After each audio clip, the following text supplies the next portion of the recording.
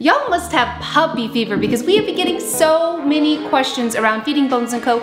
to puppies, and I am going to answer all of them in this video. So let's go ahead and just jump into it right now. I'm gonna cut to the chase. Yes, Bones & Co. can be fed to puppies. It is formulated for all life stages and complete and balanced as is. But I know that you're gonna now ask, okay, that's great, I'm all in, but when can I start feeding Bones & Co. to my puppy? What flavor is the most appropriate for my puppy, and how do I feed it to my puppy? So those are the things I'm gonna dig into. So let's talk about when you could feed Bones & Co. to your new puppy. Short answer for most of you is you can start feeding Bones & Co. today to your puppy. As long as they're weaned from their mom, they can start eating Bones & Co. food. Like I said, it's complete and balanced and formulated for all life stages. But now you're gonna ask me, well, how much do I feed them? And I have some tips on how to feed them that I'm gonna talk about at the end of the video, but let's start with how much to feed. Feeding Bones & Co. to puppies is so easy, and you're gonna feel great about it because with our low carb recipe with high and healthy fats, you're not gonna worry about having added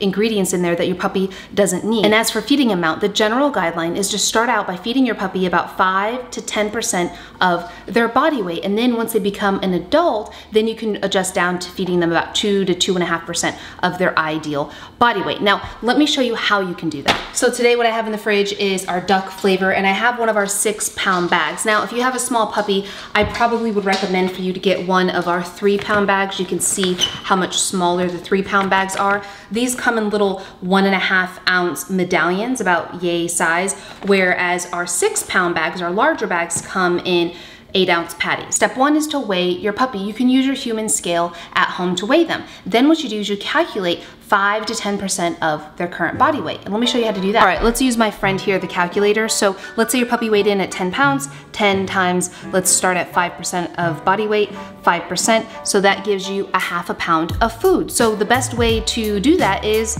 use your food scale, and you can measure it out. I find that the easiest way to do this is take your food scale, put your dog's bowl on top of it, turn the scale on. This way it's gonna be tared out at 0.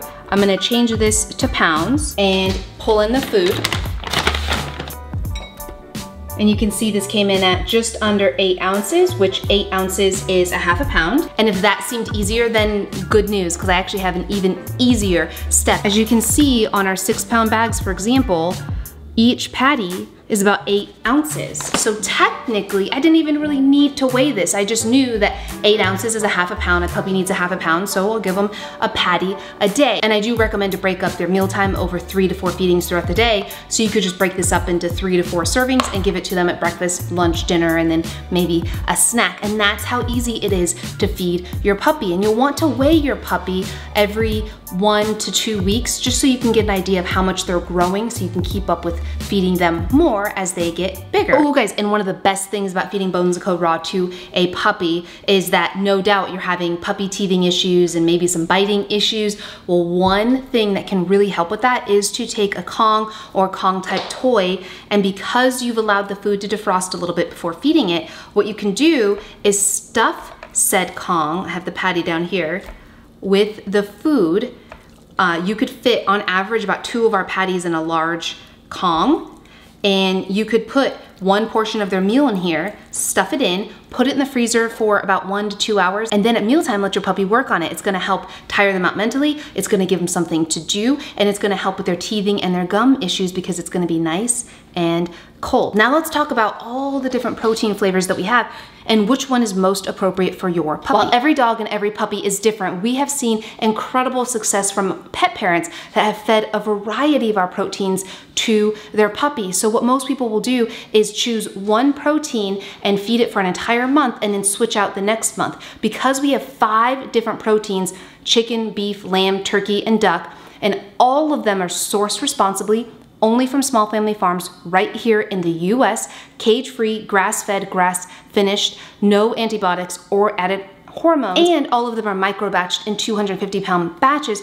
Pet parents really love switching up between the flavors to give their puppy a variety. And speaking of variety, because as you guys know, we also handcraft raw, meaty bones, marrow bones, bone broth, our bark boost, which is like our green smoothie, and raw goat milk. If we had to recommend one of our supplements to feed your puppy, especially as they're transitioning from whatever they were eating to our food, I highly, highly, highly recommend for you to give our raw goat milk a chance. This is direct from farmer. So what that means is a lot of people will comment that our goat milk seems velvety and creamy and just seems super fresh compared to what they've fed in the past. And the reason is we don't use a middleman to pack this. The same farmer that humanely and responsibly raises the goats that give this milk is the same farmer that fills these containers, and then we give it to the independent pet stores who then store it in their freezer because we don't use any preservatives and we don't alter or change the goat milk at all. It's in its natural state. The only preservative to keep it good is a freezer. Now you may be asking, Rachel, why is Bones & Co. goat milk so good for